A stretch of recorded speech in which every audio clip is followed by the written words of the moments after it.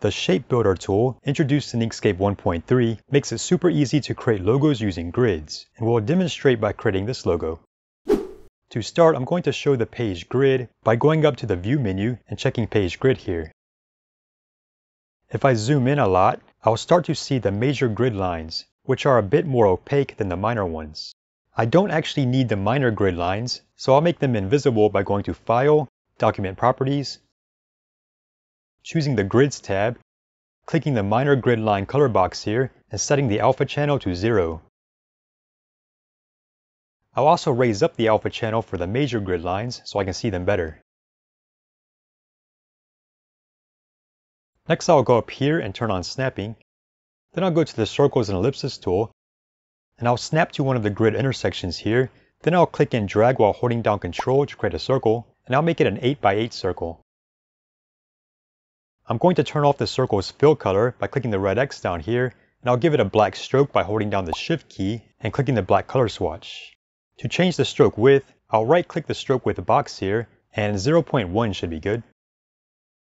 Now I'll go to the Select tool, and I'm going to toggle off this button up here, which will prevent an object's stroke width from being scaled along with the rest of the object.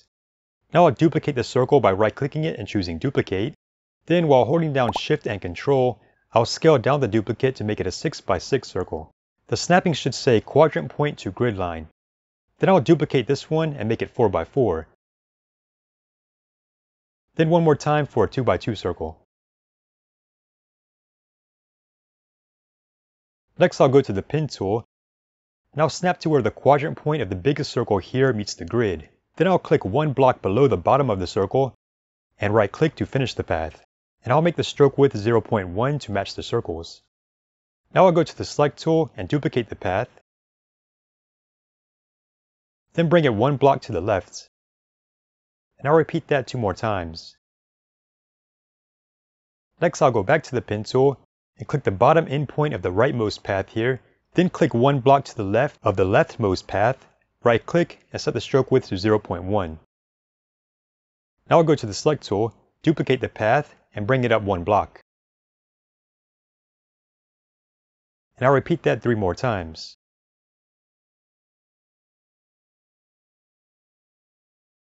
Okay, I don't need snapping anymore, so I'll turn it off. I also don't need the grid anymore, so I'll go to the View menu and uncheck Page Grid. Alright, so to use the Shape Builder tool on these objects, I first need to select them all. Then I can activate the Shape Builder tool by clicking this icon here. Now if I zoom in, I can see some slight warping where the circles meet the straight paths. The Shape Builder tool apparently doesn't like circles, but fortunately it's an easy fix. First I need to go to the Select tool and select just the circles.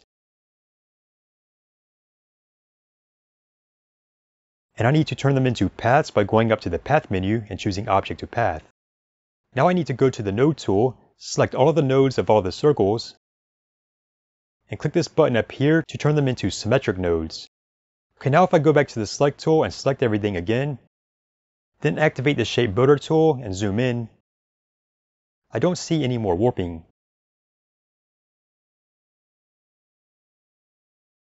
Alright, so with the Shape Builder tool, there are 2 modes that I can use, Add Mode and Delete Mode. With the Add Mode active, one thing I can do is click individual segments, which turns them blue. However, this also keeps the segments separate, as I can see by the lines between them. For this logo, I want to combine these segments together. To do this, I can click and hold inside one of the segments, then drag into the other segments. This makes the lines between them disappear. Now I can click and drag from this segment up to the other ones here. And if I need to undo the previous action, I can press Ctrl Z. And I'll get this small segment down here as well. Next I'll do the same for these segments.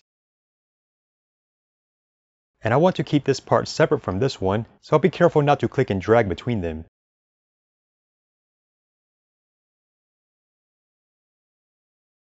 And finally I'll do this part.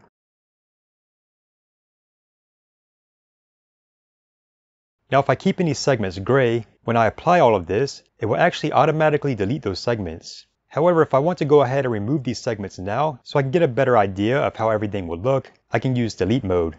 I can either activate Delete Mode using this button, or with Add Mode still active, I can hold down Shift to temporarily switch to delete mode, then I can click and drag over the segments that I want to delete. Okay, now to apply everything, I can either click the checkmark button up here, or I can press the Enter key. And here's the result. I'm going to rotate everything a bit, and I'll turn off the stroke color and give them all the same fill color for the moment. Now I can select the individual parts and give them different colors.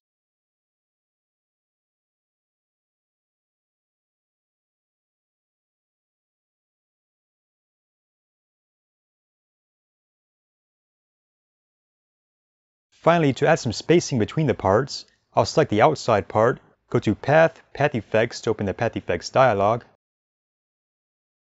Then I'll start searching for Offset here, choose the Offset Path Effect, and I'll click the minus button for the offset setting here one time.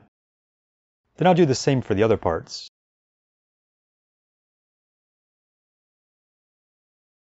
And to finalize the path effects, I'll select all of the paths and go to Path, Object to Path. Okay, and that's how we can use the Shape Builder tool to create logos with grids. Thanks for watching.